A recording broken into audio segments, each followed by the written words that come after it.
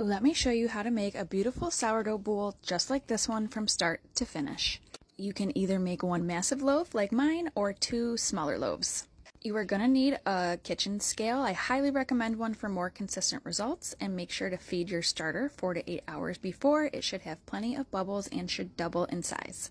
I'll throw all of the ingredients up onto the screen. I like to get my starter, my water, my salt, and my honey in the bowl, give that a stir, and then add in all of my bread flour.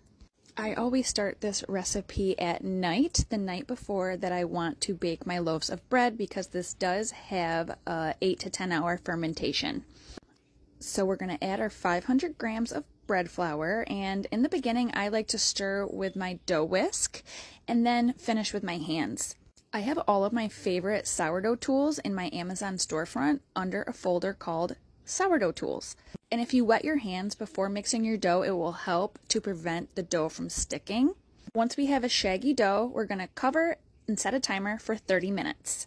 30 minutes later, we're going to do our first set of stretch and folds. Gently coax the dough up from the bowl on one side, pull it up over itself, and then push it down. And then turn the bowl a quarter of the way, and then repeat this process until you go all the way around the bowl. Now we are going to repeat this process anywhere from 2 to 4 times. Once that's done, cover it, set another 30-minute timer. I like to use shower caps to cover my dough. It's just super convenient over a tea towel.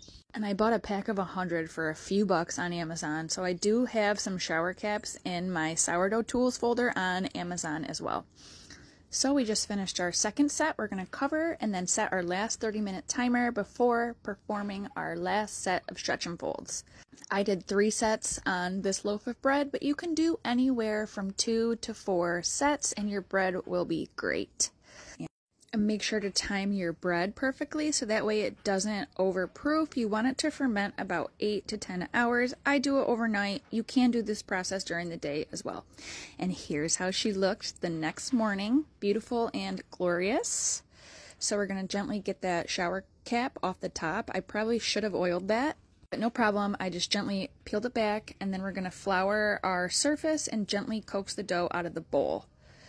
After we get it out of the bowl, this is when we would separate our dough into 2 loaves if we wanted 2 smaller loaves. I'm doing 1 big loaf, so I kept my dough in 1 piece.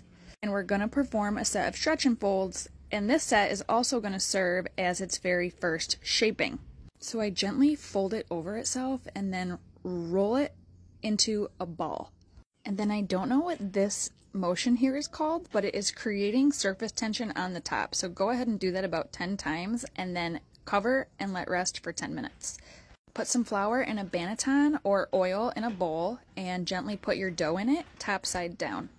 And then we're going to cover that and let it rest anywhere from 30 to 60 minutes.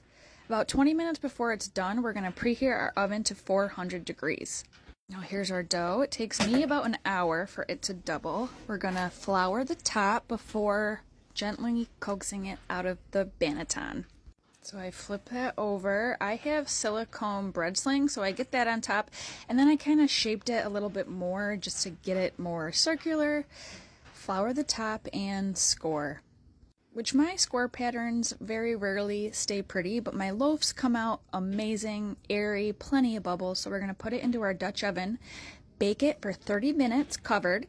After 30 minutes, take the top off, cook for 20 more minutes, and then bake it for 10 minutes right on the oven rack. Enjoy.